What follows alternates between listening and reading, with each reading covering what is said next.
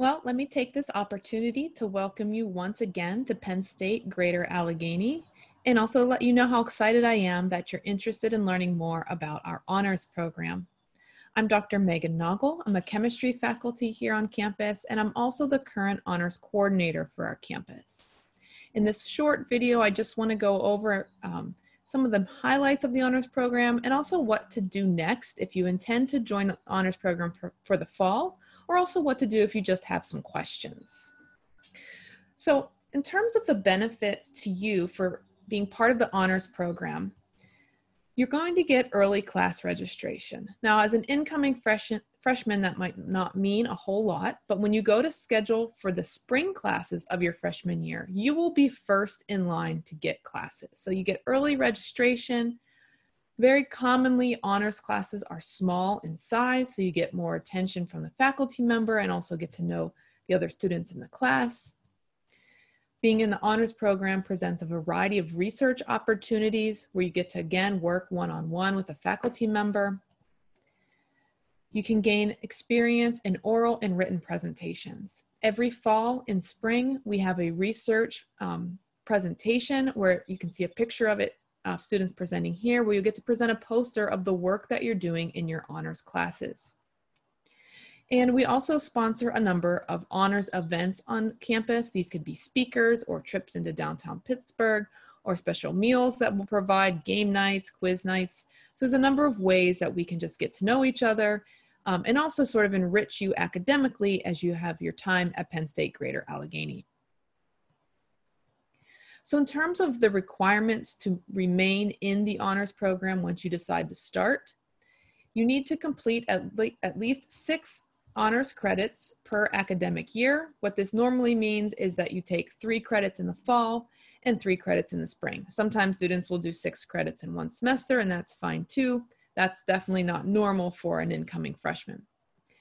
You need to maintain a cumulative GPA of 3.33 or higher. If you fall below that, you just simply go on probationary status till you get your grades back up.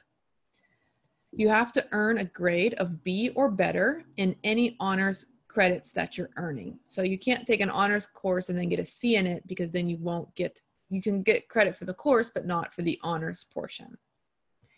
And you're also required to attend a little bit of supplemental programming on campus. This is often speakers or special programs that we have come during non-class time. If you'd like some more details, there's our website that you find at the GA website, and you can just search for honors. All right, so let's say you have your invitation to the honors program and you think, yes, I'm definitely doing that. Well, first of all, let me say welcome to the honors program. And really the main thing you have to worry about doing is to make sure you have an honors course on your fall schedule. Now, this can take a variety of formats. You can get that honors course by enrolling in a course that's labeled as honors. Now, this fall, given the circumstances, I don't think we have any honors specific classes. So it's more likely that what you're going to have on your fall schedule is what's called an honors option. This is where you enroll in a normal class, but you work with the professor to provide an honors portion to the class. And so you get to work with your faculty member one-on-one to come up with a project to meet the honors criteria.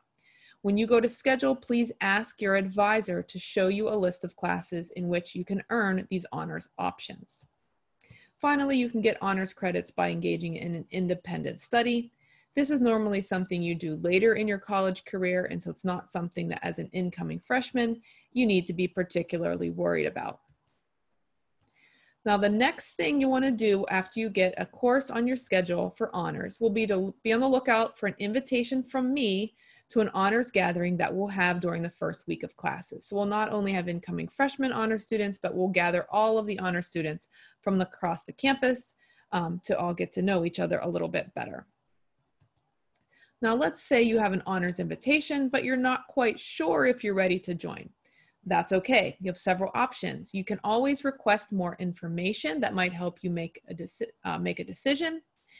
You can also defer for the freshman year. Now, I generally don't recommend this, and if you would like to talk to a student who has been through the honors program, I can get you in contact with a GA student who's been through it. They'll probably let you know that it really wasn't that bad in terms of workload in order to get this special honors designation. However, if you do choose to not join this fall, but you continue to meet the criteria for the honors program after your first year, you will again receive an invitation and you can join the program the following year.